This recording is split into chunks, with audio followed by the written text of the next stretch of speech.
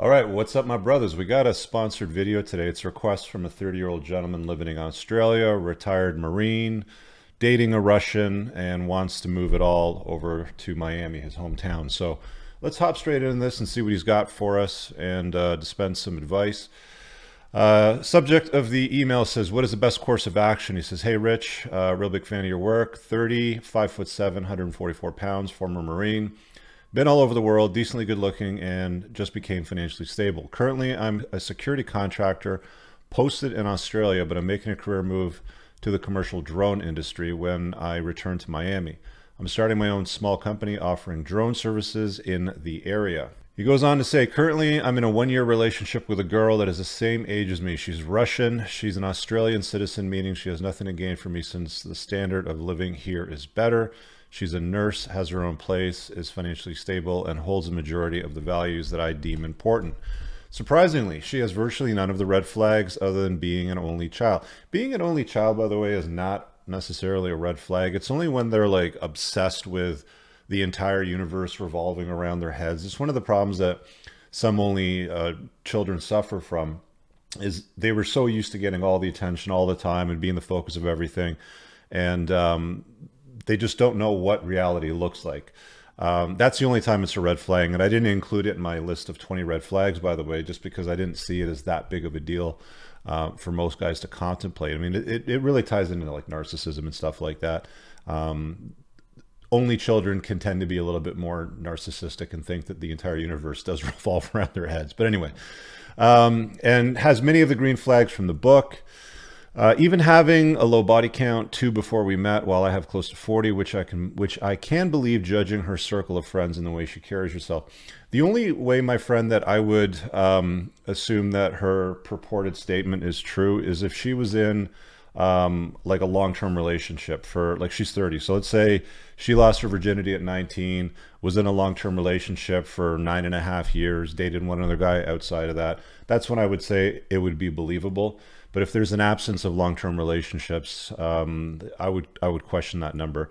It's very difficult to assess. I've talked about this many times. Generally speaking, I think safe advice is double or triple whatever number she gives you, because women don't typically count one-night stands, lesbian encounters, blowjobs, you know, any dating, you know, scenario where they dated for less than a month or two. Like, they generally only count long-term relationships, like any guy that they were dealing with over a longer term.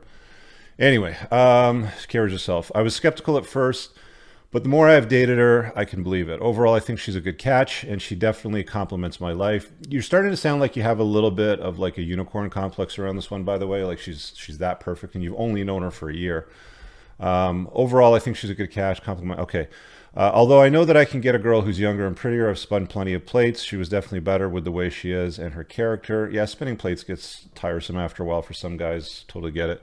I liked her so much that I told her that I'm taking her back with me, taking with me back home, since I don't do long distance relationships anymore. And she agreed.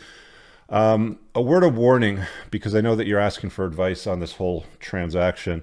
This should be something that she brings up, like, hey, you know, if you're going to leave and go back to Miami, can I come with you?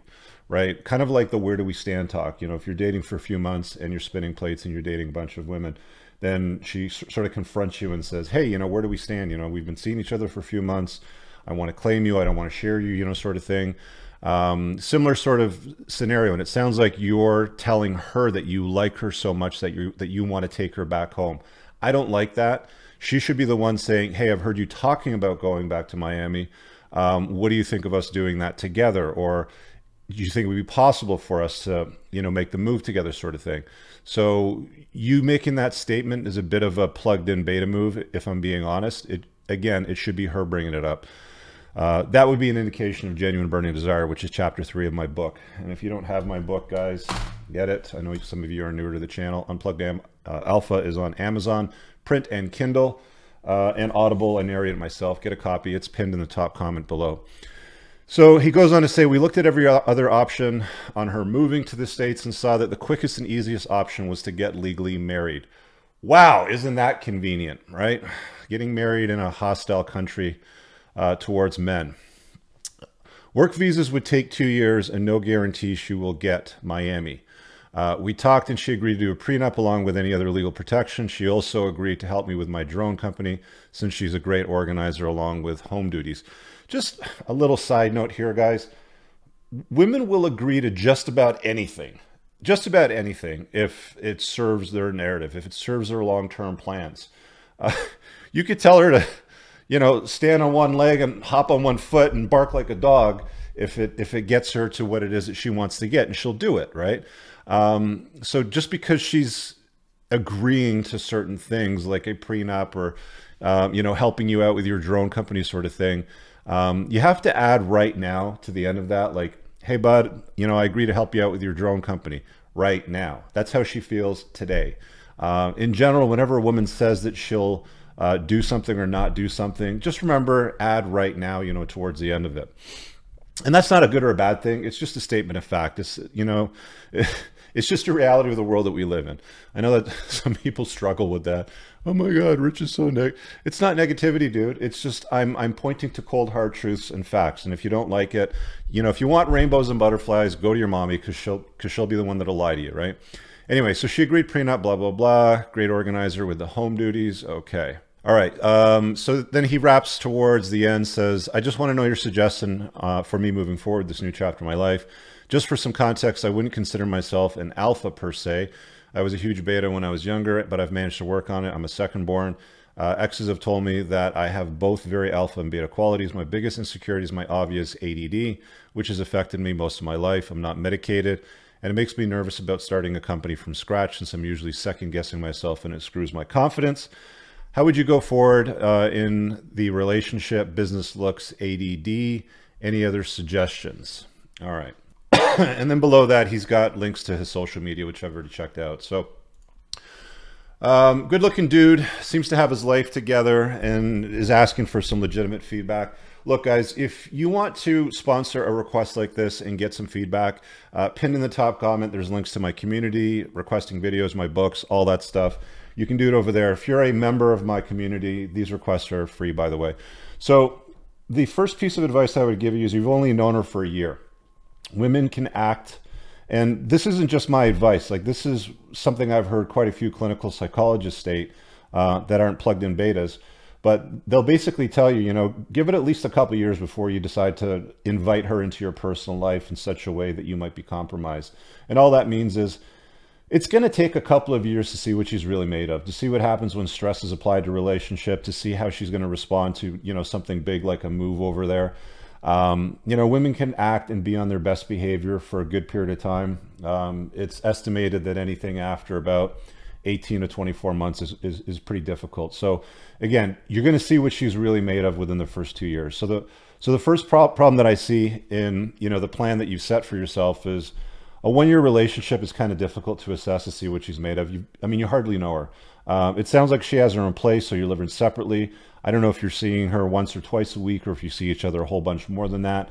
But unless you've applied stress to the relationship, like picked up and moved to Miami, or you've traveled around the world, you know, like with a backpack or something like that, luggage has got lost, you've been, you know, held up, just, you know, stress is thrown to the relationship, you won't really see what she's made of. So there's the first bit. The second bit is, again, guys love to complicate their lives and justify why. I want to move to Miami. I really like her. She smells nice. She touches my pee-pee, so I'm going to move her to Miami with me.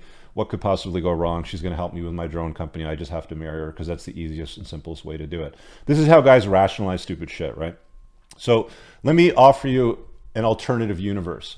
Move to Miami, have her move with you, but don't marry her, right? I would still give it another year to see what she's really made of. I mean, the only reason why you would want to commit to her on a long-term basis and have her come out there with you is, again, if she doesn't have any red flags whatsoever. And let me throw up the ticker. So if you guys aren't on my email list, you should get on it because the red flag chapter is available for free from my book. You just have to get on the email list, opt in, and then you can download it over there. So you're saying she doesn't have any red flags. She's got a bunch of green flags. Cool. Again, you've only known her for a year. I would give it another year to see what she's all about. So if she really digs your vibe and really likes you, a woman will do just about anything, right? So she'll quit her job in Australia, sell her place, move to Miami with you without being married, under the hopes of trying to get a work visa, under the hopes of you potentially marrying her in about a year's time. But again, the only reason why you should invite a woman into your life that way in a Western country, I mean, Florida is probably one of the better states for fathers if you're going to have kids, is if you want to have kids. That's it. Otherwise, you know, like, why would you marry her? It just doesn't make any sense. So she can come with you. Like, there's 8 billion people in the world. There's half of them are going to be women. In fact, I think it's 51%. So more than 4 billion people on planet Earth are women. I think it's incredibly arrogant for guys to think that she's the only true one. Like, she's the perfect unicorn, and there's not going to be somebody that would be just as good, if not a better match to me, that you're maybe potentially more attracted to, that could be a better fit, you know, with more green flags sort of thing. So, you know, only fools rush in, right? And this sounds a lot like a fool sort of rushing in. A big time fool would be, you know, dating her for like a few months and asking me this shit, but you've dated her for a year. So that's a better start, but I still think that you're moving this a little bit too fast. So turn off the afterburners, slow down. I know that you know exactly what I mean because you told me what you did in the Marines. So slow it down and, you know, give it a little bit of time. Now, with respects to your question about the business and your ADD and all that sort of stuff, because that's really the last bit of this request, is just about every entrepreneur that I've known almost always is manic, has ADD. Like, they're definitely somewhere, you know, on the spectrum with narcissism for sure. I mean, if you think that you can start up a business, employ people, make money, make bank, you know, put a little dent in the universe, you've got to be a little bit of a narcissist. Like we all are when it comes to entrepreneurship. Okay. So it's not a bad thing. It's a trait that's very common. If you were too humble, too kind, coloring, you know, within the lines, even not having ADD, being very like, you know, methodical and straight and narrow, I would question whether or not you're cut out for entrepreneurship and starting up this drone company. So I don't think it's a bad thing. The thing about guys with ADD that I've noticed, and I even did this one 2-hour call with my old business coach, and I had him on Playing to Win podcast, by the way. So up on the top right, I'll put a card up there for you to check it out because it was a fun conversation with Cameron. But we even did like a 2-hour talk once privately about ADD and some questions that I had around it because I was really feeling like I was suffering with focus and getting stuff done. It's kind of a superpower once you understand it. And what I mean by that is when you learn to focus it more, and you don't need to medicate yourself, but when you learn to focus it more and you're applying it to tasks and things that you really like, that's when it becomes a superpower. Okay. You'll know that you're doing stuff that you don't like and that isn't probably aligned with your purpose in life, if you know what I'm saying. When you start to realize that you're getting easily distracted, you're working on your drone company, it's like a squirrel runs by and you're like, oh, look, a squirrel. And you spend, you know, like 10 minutes on it or researching what kind of squirrel it is, you know, sort of thing. That's when you know you're not able to focus and like laser point your ADD on what it is that you're supposed to be doing. So don't worry about it. Again, you'll know if you're on the right path because your ADD will help you focus and get more done. You'll probably know that you're on the wrong path doing the wrong thing if you find yourself easily distracted and unable to get anything done. So that's my tips and advice. It's really just twofold. I mean, you're asking about this girl, you're asking about the move, and you're asking about, you know, your ADD. So that's my advice. Give the video a thumbs up. And guys, if you've got a similar, you know, level of experience dealing with something like we just talked over here, the comments are open. Chime in, you know, below in the comments and let this guy know what you think if you have some advice beyond what I've dispensed here. And again, pinned to the top comment, lots of useful links. Want to book me for coaching, get my book, get in my community. It's all there. Go check it out. See you guys in the next video. Peace out.